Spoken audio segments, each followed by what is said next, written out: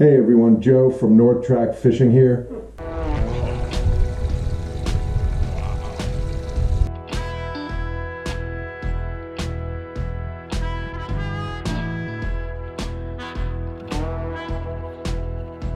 want to switch gears from fishing and boating today to bug out bags.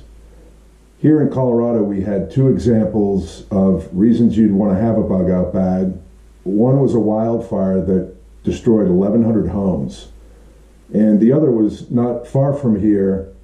A tire dump caught on fire with really bad fumes that were blowing from to the northeast, thank goodness, and didn't hit us, but would have been a good reason to get out of Dodge. So I want to share with you what I have in my bug out bag. Depending on where you live and depending on where you're going to bug out to is going to have a bearing on what you put in your bag. Starting with the bag, this is a 511 Tactical Rush 72 backpack. Has a ton of different pockets, has a full MOLLE system all the way around it so you can attach things to it, and has a ton of different pockets to keep things organized. Category is fire. Make sure you put everything in a plastic bag so it doesn't get wet. I like to carry 3 Bic lighters. I like to carry a pencil sharpener so you can make small shavings or wood. These are stormproof matches, another set of stormproof matches. Get some lint from your dryer. This works really well to start fires. You can put Vaseline on it. It goes up like that as well. This is a Doan mag stick, so you scrape the magnesium off and then you strike it and you can spark a fire. This is wet fire tinder. Break this up, starts a fire immediately. And this is a Fresnel lens, so utilizing the sun you can start a fire. Next category is signaling, communications, and navigation. So always carry a couple different compasses with you, know how to use them. Carry maps of the local area or the area you're going to be going to.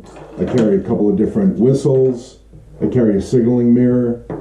This is a wind-up radio, and it also runs on a lithium-ion battery and AAA batteries.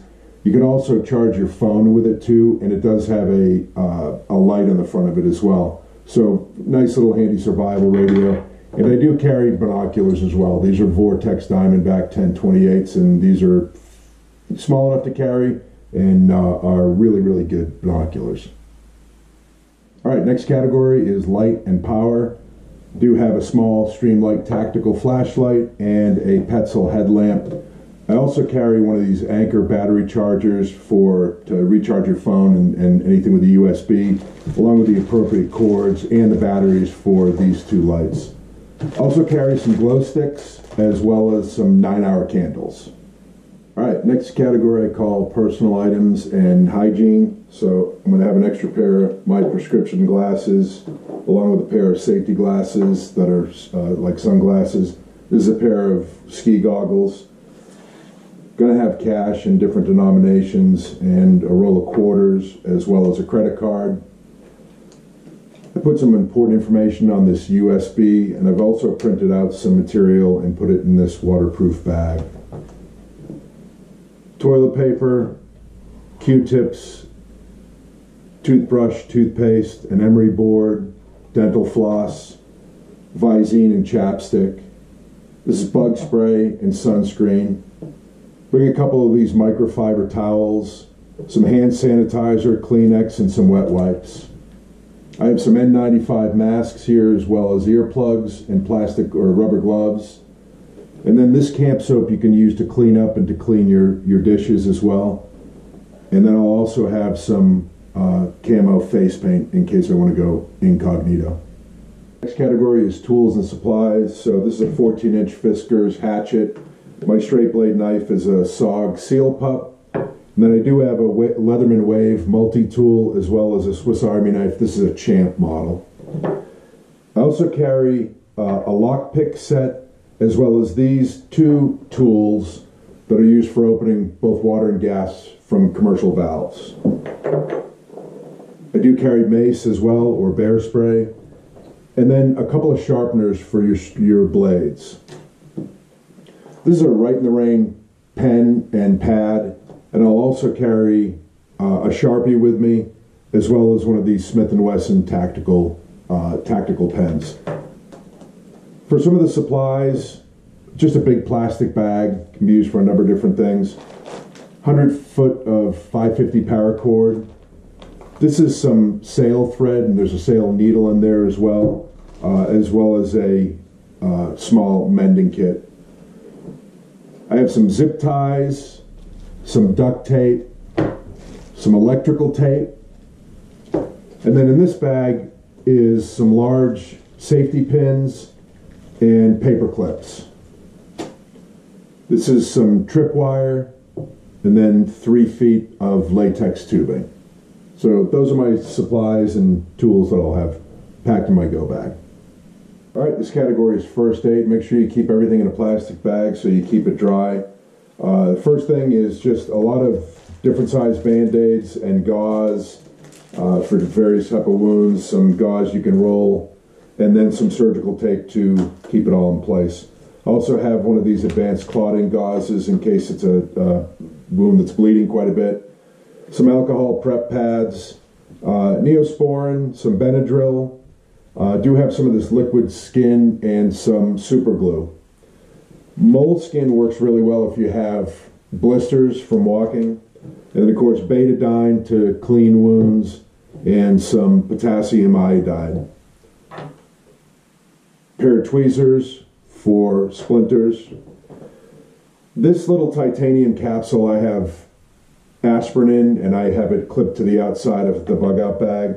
But then I have various painkillers and Tums and vitamins in this pill container as well. A couple of these Mylar blankets.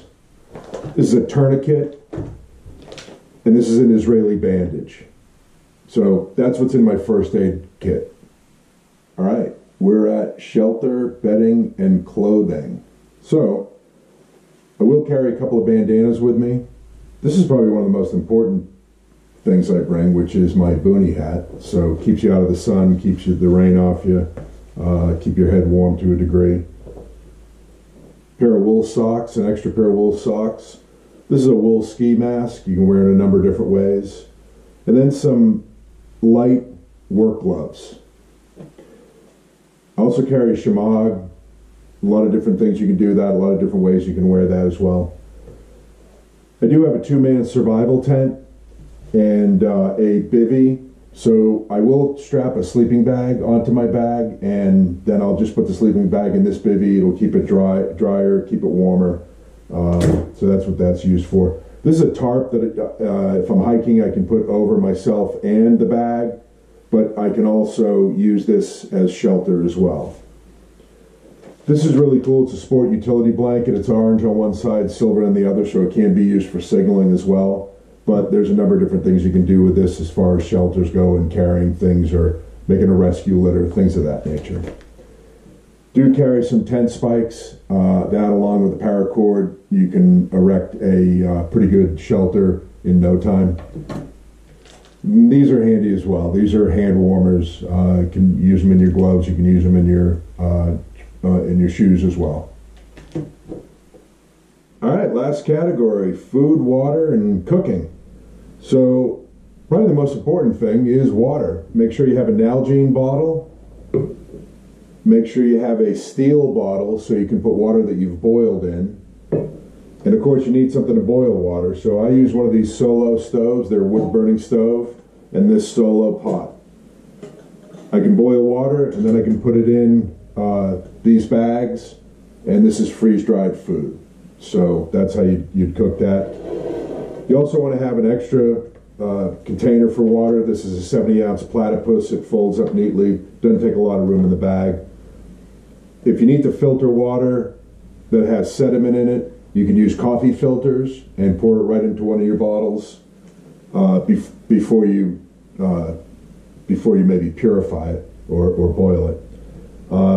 These are water purification tablets. Just make sure you read the directions on how you use it. And then you always want to carry a life straw. You could drink out of a lake or a river utilizing one of these life straws. Also like to carry this titanium spoon. I have this spork that I can utilize, and then this is a folding spatula. And these are really neat for camping as well. These are fold-up bowls, so they can fold into the shape of a bowl and then flatten out to put in your backpack. So that's the last category. I know that's a lot of junk, It's a bit of an art to pack it back into the bag, and your bag is going to vary depending on where you live and where you're going to bug out to, but hope you enjoyed that. Thanks.